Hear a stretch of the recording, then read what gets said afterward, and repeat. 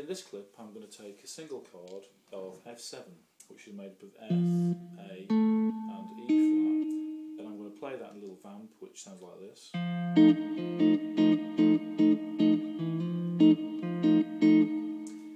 I'm going to demonstrate some sounds which can be created around that chord. The first thing I want to say is that all the different sounds we had in the previous clip work perfectly well. We could think of the C minor 7 chord that we had, being a 2 chord, and the F7 being a 5 chord, which will eventually go to a 1 chord of B flat major 7. Perhaps it could. So we've got the F7 chord, and we could have some sounds from the previous clip. They sound what we would term as diatonic. I'll play a few of them, just a handful, just to give you an idea that they work.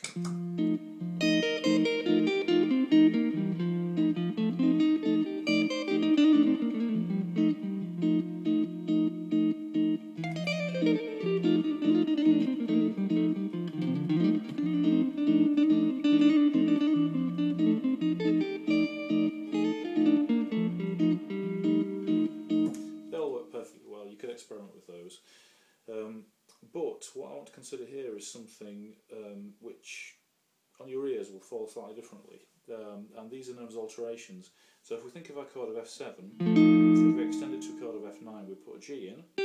If we make that G go down 1 we would have F7 with a flat 9. If we make the G go up 1 we'd have F7 with a sharp 9. And the other alterations we could have, we think of an F, a fifth away from F to C. We could go up 1 to get a sharp 5, or we could go down 1 to get a flat 5. Playing around with those tones and the possible scales which give rise to those tones create some interesting harmonic mechanisms which can be used for improvising over the F7 chord. The first one I'll play with is a diminished sound. So we're going to start on A here and build a diminished scale.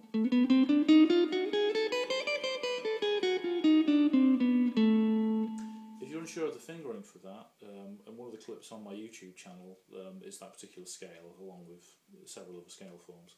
But let's hear what that sounds like to start with. It can be moved up and down 3 frets on the guitar, either way, continuously, and it produces the same notes but in different places in the fretboards. Let's hear that first.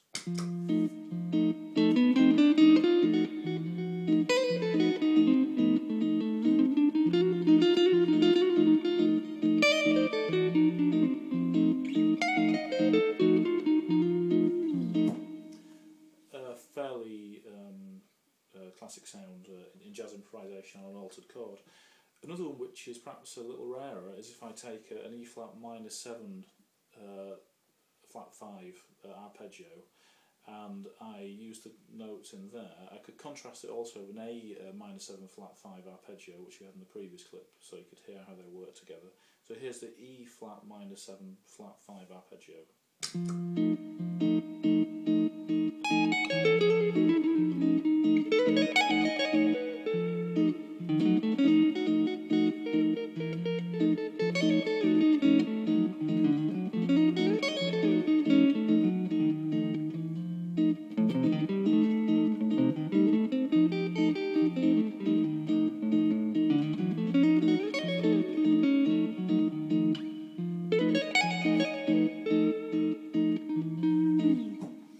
Gives us a very different sound to the diatonic scales we had in the previous clip.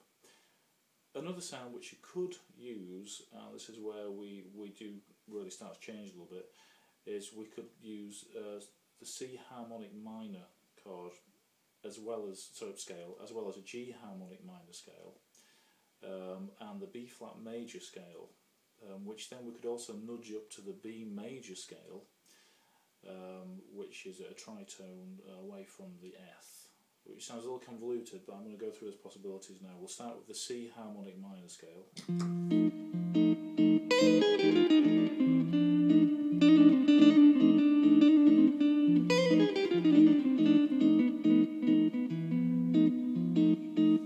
The G harmonic minor scale.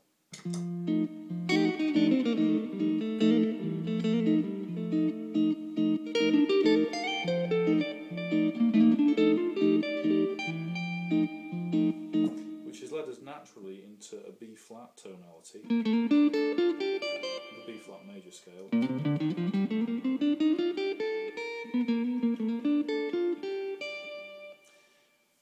But one thing we could think of with the F chord here, or the F7 chord, is we could think also of a note of B as being a tritone away, and we could think of a Mixolydian scale of B, and we could also think of a scale of B major, and we could give some thought to the altered tones in those scales and how they clash in relation to the F7 chord. They clash because they have some notes in common with the F7 scale, or the B flat major scale, and at the same time they have some notes which are very dissonant, which generally revolve around the flat 9, the sharp 9, the flat 5 and the sharp 5, and they can be used for improvising. So what I'm going to do now is I'm going to use a combination of perhaps the B flat major scale and just slip that into the B major scale so you can hear the difference there. It'll sound like I'm slipping in and out of tonality in two ways which are both within tonality.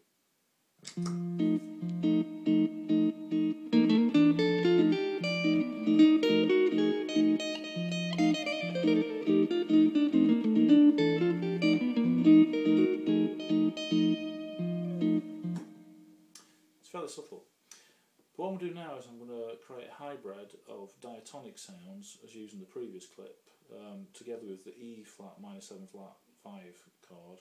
I'm going to use a tritone substitution with B Mixolydian and B major. I'm going to use the C harmonic minor scale and the G harmonic minor scale. I'm going to patch those together to create an improvised sound.